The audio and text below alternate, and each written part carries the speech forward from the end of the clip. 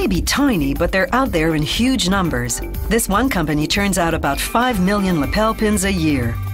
It all starts with a sketch of the pin design, and from that, the master, a negative made of magnesium, a type of metal. They'll make copies of this master to create a production mold. But first, using what's called a coping saw, they cut out the front and back pieces of the master.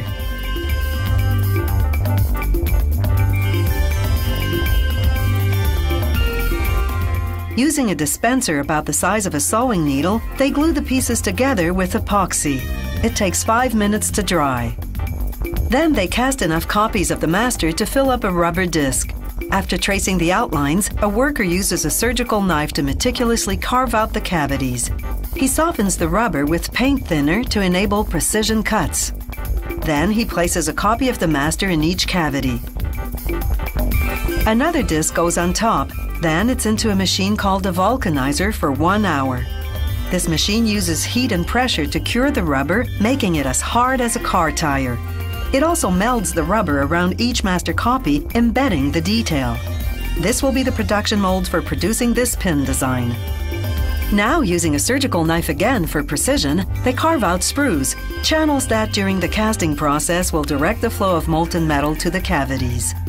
They also make smaller, curved channels called runners to filter out any air or dirt particles. It's crucial to position the sprues and runners correctly because this mold produces an entire line of a particular pin. Mess up and they'd have to remake the mold from scratch.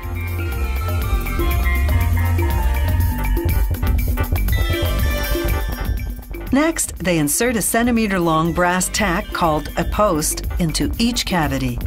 It'll later fasten to a clasp, attaching the pin to clothing. The post goes in now rather than later so that it will fuse to the back of the lapel pin during casting. Now to close the mold, they align the buttons on one half with the depressions in the other half. The mold then goes into what's called a spin casting machine.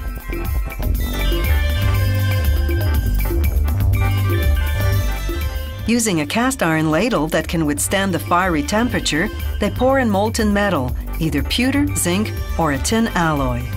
As the machine spins, centrifugal force propels the metal into every nook and cranny of the cavities. After a minute of spinning, 400 rotations, the mold comes out. The metal takes about 5 minutes to cool and harden.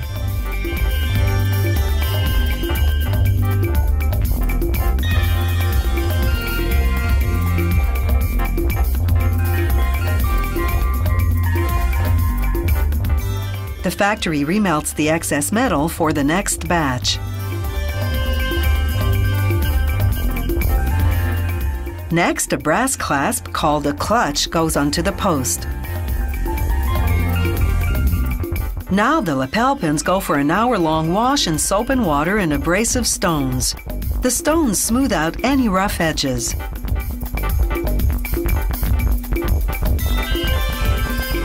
The pins go into the electroplating tank for a surface coating of metal. How many coats and the types of metal vary with the design. An electric current draws the metal particles onto the pins, plating them thoroughly.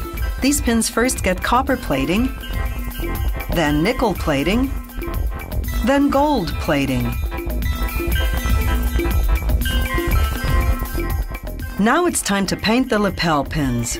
Workers follow a numerical guide like a paint-by-numbers kit.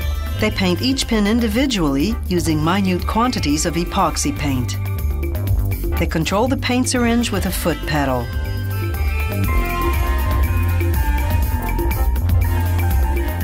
Once the paint dries, a machine called a pad printer gathers up ink and stamps on the tiny details, the ones too small to paint by hand.